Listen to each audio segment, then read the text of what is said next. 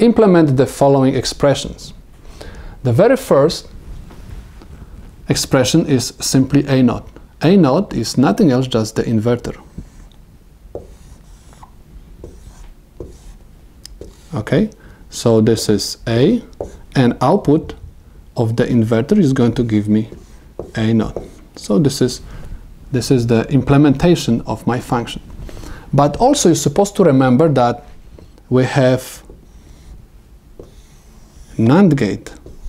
Okay, this is very useful, especially when you design the circuit and you want to make your circuit small as possible, and let's say you have extra NAND gate and you do not have space for extra chip which contains inverter. It's very useful to use NAND gate. Remember, anytime you are going to connect two inputs of the NAND gate, you are going to create inverter. So if I have A over here on the output, I'm going to have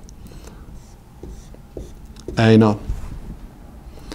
Now, also you're supposed to keep in mind that we have NOR gate. And if you are going to connect two inputs together and you have A over here, output is going to be A naught. Someone is going to say why. So let me remind you that when we have NAND gate and I have two inputs, both of them are going to be connected to A. A, NAND A. So I have A, NAND A. Remember that A times A is nothing else, just A, not in this case. That's why this is inverter. If it comes to the NOR gate, this is very similar situation. I have NOR gate, and if you are going to apply A to both inputs, you will get at the output A or A with the bar, which is NOR gate. A or A gives me A, and I have to keep the bar over it. That's why this is equal A naught.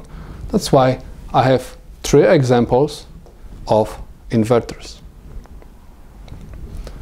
Now we have A and B. This is simply AND gate.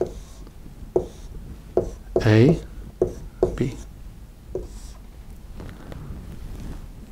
D or F. This is OR gate.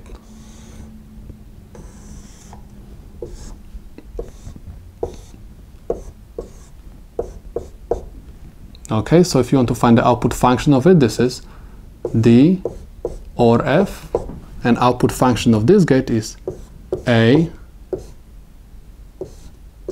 and B.